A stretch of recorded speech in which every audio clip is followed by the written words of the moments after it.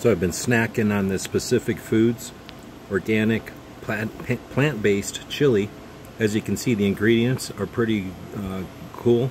Water, black beans, tomato a different kind, sweet potatoes, red bell pepper, chili pepper, corn, onions, whatever that is, cornstarch, coconut, sea salt, oil, roasted garlic, vinegar, spices, and paprika.